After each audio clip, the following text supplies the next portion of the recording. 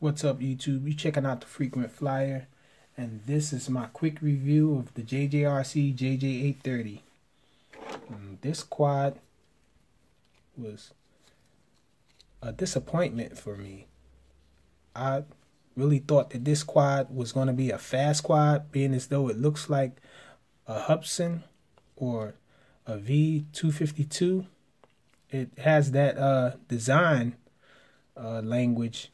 And those quads, if you know of those quads, are really fast quads. They have deep pitch. They're high performance quadcopters. This quadcopter here is not a high performance quadcopter at all. This is more of a beginner's quad.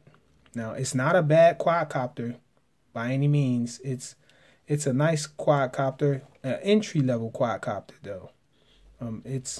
I would say this is for beginners to maybe intermediate flyers, but I don't think intermediate flyers would really like this, just because of the fact that it's just so slow.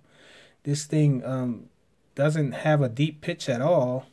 It's to the point where when you try to bank turns and do, if you try to do a funnel turn, it's going to end up a sliding turn.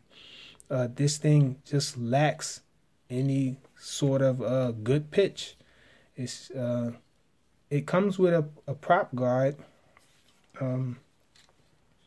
I've misplaced the prop guard right now.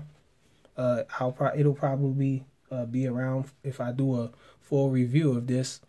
But the prop guard really doesn't affect performance that much because the thing doesn't fly fast anyway. So it doesn't have a lot of pitch anyway. So when you have the prop guard on it, it flies just about the same as it does without. The only thing different is the flips. The flips on this quadcopter, it seems to compensate for the prop guard, the weight of the prop guard. So the flips are nice with the prop guard on, but without the prop guard, it tends to elevate a little too much, which makes me think that the programming was taken into account that the prop guard was going to be on. Like, it's not really intended to be removed, but it is removable, and it just climbs a lot indoors when you're doing flips. And this is not an outdoor quadcopter, in my opinion. The wind blow, it's very it's not wind resistant at all. The wind will blow this thing around because of it not having a deep pitch. The pitch is so shallow that the wind can control it and affect your flight. You won't be able to control it with a light wind blowing at it. It can't fight the wind to come back to you. So pretty much an indoor quad, or you can fly it on a very nice day with zero wind outdoors.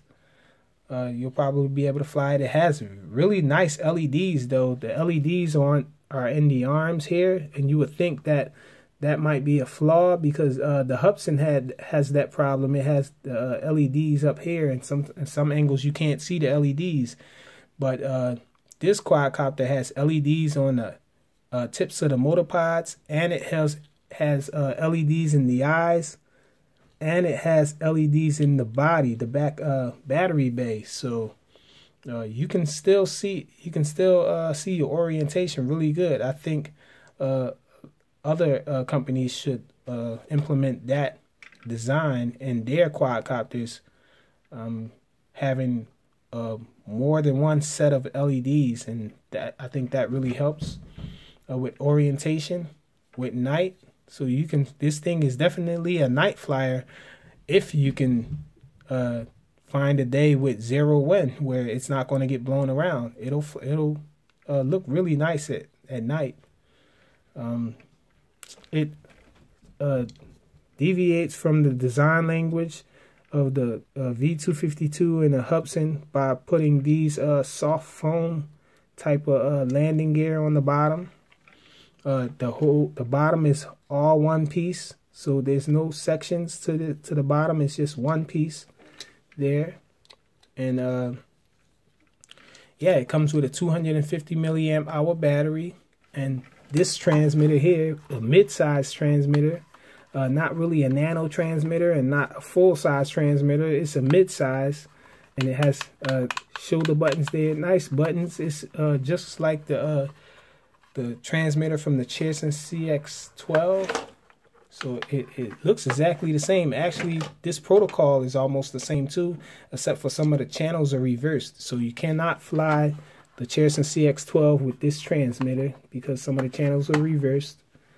I can't remember if it's aileron and yaw, the rudder, but it's one of them at least.